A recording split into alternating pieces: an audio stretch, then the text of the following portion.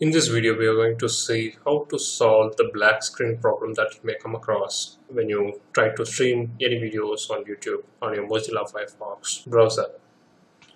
In order to overcome this problem, the first thing we have to figure out is what kind of player is being used by YouTube to stream your videos on Mozilla Firefox browser. Right-clicking on the video, and in the context menu, it says about the HTML5 player, which means YouTube is using a HTML5 player to stream videos on your Mozilla Firefox browser.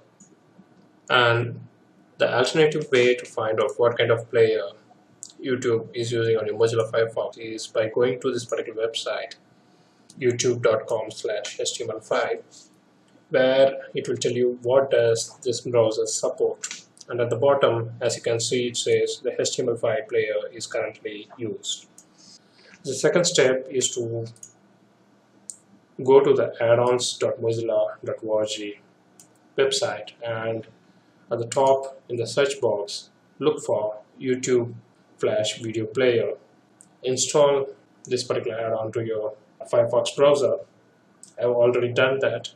And the third step is to go to the top right corner of your Mozilla Firefox browser, click on these three horizontal lines and click on add-ons. This will pop up the add-ons manager where you can find your newly installed YouTube Flash Video Player add-on. Here, click on options. This pops up a menu giving you the option to switch over from HTML5 player to Flash Video Player. So I'm going to use that.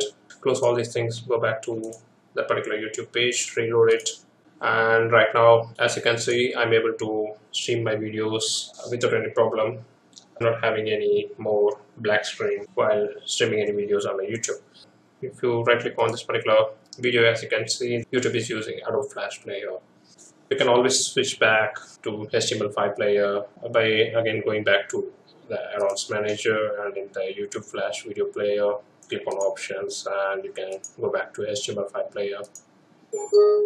It will pop saying reload your page to take effect, close everything, go back to the same video page, reload it, and right now I'm able to stream using players, that is HTML5 player as well as Adobe Flash Player.